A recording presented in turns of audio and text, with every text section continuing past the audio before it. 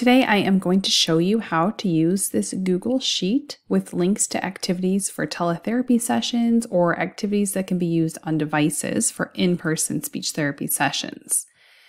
As you can see, this is the fall version, but this video and what I'm going to show you will apply to the spring, summer, winter, and everyday themed spreadsheets as well. So these spreadsheets are organized by theme. So this has various fall themes that are shown here in like the darker headings. And then each column shows a different format or type of activity. From PDFs, we have boom cards, Google Drive, as you can see, videos, online coloring. Several of them have a little tip, like just a little note about, where to find, like in books, where you might find some of these titles or things like that. I'm also going to show you some tips for the boom card and Google Slides columns for editing those. One thing to note is that you can use each theme or that you can keep each theme minimized like this or expanded. Just kind of up to you, personal preference. If you're working through one theme on a certain week, you might want to have that one expanded and all the other ones minimized. That's totally up to you, but that option is there. As I said, these columns show links, except for the books. Those are just titles to search for, but these show links to resources or websites. You can click on them if they are in blue.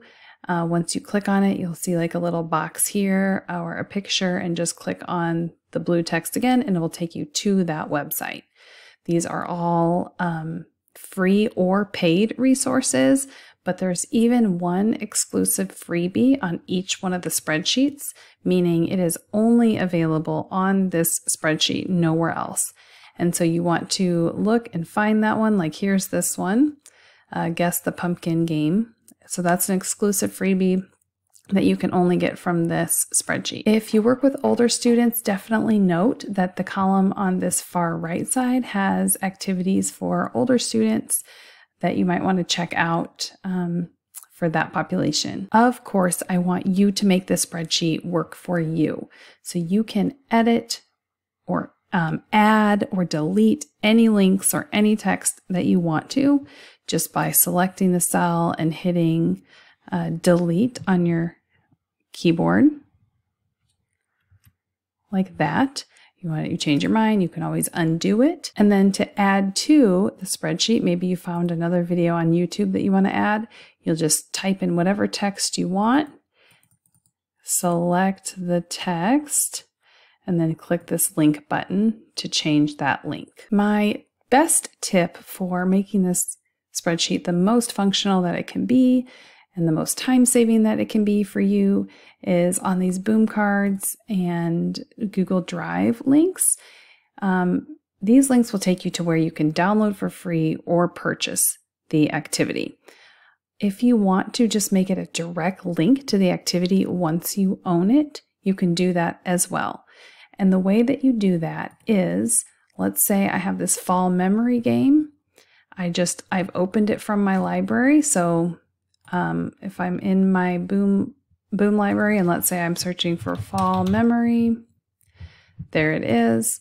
I just want to highlight that link, copy it, and then wherever it is, so here it is on my spreadsheet, and this takes me to TPT. Well, I want it to be my actual Boom Learning deck so that I can just go straight there. So I am going to edit that link and then paste it. And now that will take me straight to the deck. So obviously you would need to be signed in to get the link and also to retrieve the link off of the spreadsheet. So just know that, but you can do that with any boom card deck that you have and any Google Drive link that you have. Make sure you're signed in to grab the link. And then once you are, you're going to be able to paste it in the spreadsheet and then go to it in the future. If you want to add a row, let's say I want to add some more fire prevention activities, I can just highlight the row above, right click, and then insert row below. That gives me more space to add more activities. As what happens with links on the internet, there will be broken links from time to time. Periodically, I may update this spreadsheet to reflect those changes, maybe deleting links or fixing broken links. I will notify via TPT anybody that has the spreadsheets so that you can re-download the PDF and add this spreadsheet, the updated version, to your Google Drive. I'd suggest deleting the old one. Or, of course, at any time you can modify your own copy of the spreadsheet to reflect any updates that you want to make to it, any broken links, add your own links, as I said, delete any of these cells that you would like to. I hope this helps you organize your links, your activities, so that you can have them in one easy-to-use place for your planning and prep work for speech therapy and teletherapy sessions. Thanks for your attention. Bye-bye.